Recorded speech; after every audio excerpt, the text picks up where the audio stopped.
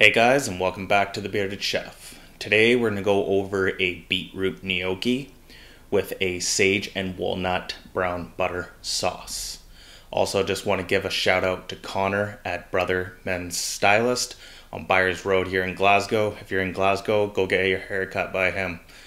Looking fresh with this new do.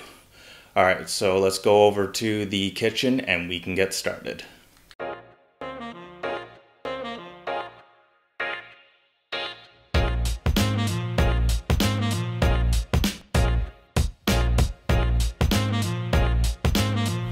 Okay, so the first thing we want to do is preheat our oven to 180 degrees, then place on a pot of cold water. We're going to put our potatoes in while cold and then turn it on high. Trim our beet tops and the bottoms off.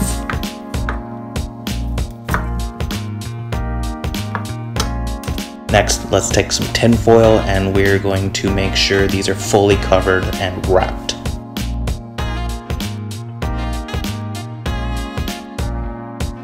Place in the preheated oven in a tray and allow to cook for about 1 hour.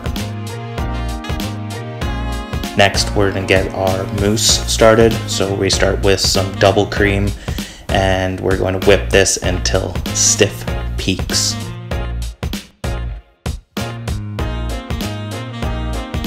Put our softened goat cheese into another bowl and add our milk. We're going to combine this until it is smooth, no chunks. Add the goat's cheese mixture to the stiff peaks and begin mixing again.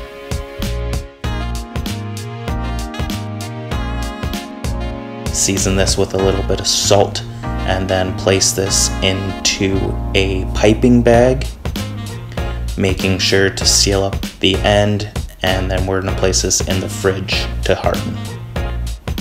Next, chop up our walnuts into a rough dice, and we're going to place this into a hot, dry pan. Let's toast these. It will take about 3 to 4 minutes. Put on a plate, allow to cool. In a small pot, let's add some oil, and then we're going to pick some small to medium size sage leaves.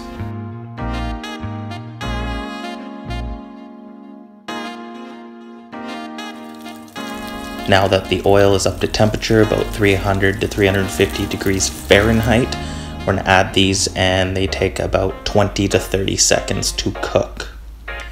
Make sure to get them out as quickly as possible. Let's place these onto a paper towel to soak up the extra oil. About an hour has passed, so our potatoes should be done. Just testing it with a knife, it should go through easily. Now let's place these onto the cutting board and allow them to cool. Beets should be done as well, so we'll take those out of the oven and test them with a knife again. It should go through easily. Unwrap these while they're still hot,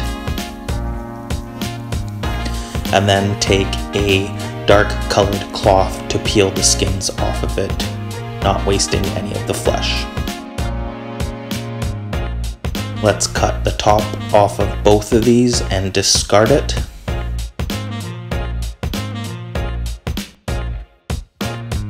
And then cut these into a rough dice. Place them into a blender with about 2 tablespoons of water and blitz until smooth. Place in a bowl and save for later.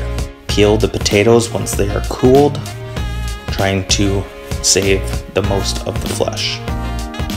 Grate these into a large bowl and add an egg. Whisk the egg in. Add the beets and some Parmesan cheese, followed by your flour. We're going to mix this until it starts to form a dough. Now on a floured countertop, you're going to start kneading this. Not too much, you don't want it to be tough. Place your pasta water on, and then we're going to cut this into 6 equal sizes. Flour your countertop again and start rolling out a log. You want it to be about an inch thick. Once rolled out, we're going to cut these into even pieces and place them on a lined and floured tray. Now you can use the back of a fork to shape these or leave them as is. It's up to you. Once done, we're going to take some sage leaves and we're going to stack them and roll them. And we're going to cut these into a nice chiffonade. In a heated pan, add butter. While that's going on, add your gnocchi to your pasta water. Once they float, they're done. Once the butter starts to brown, we're going to add our chopped sage, followed by our cooked gnocchi.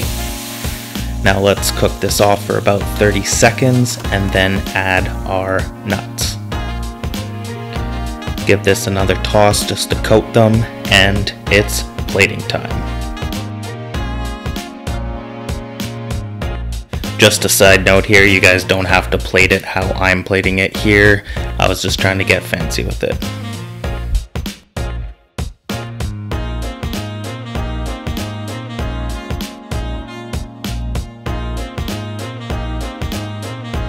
If you guys enjoy my videos, please don't forget to like and subscribe or share the video with your friends.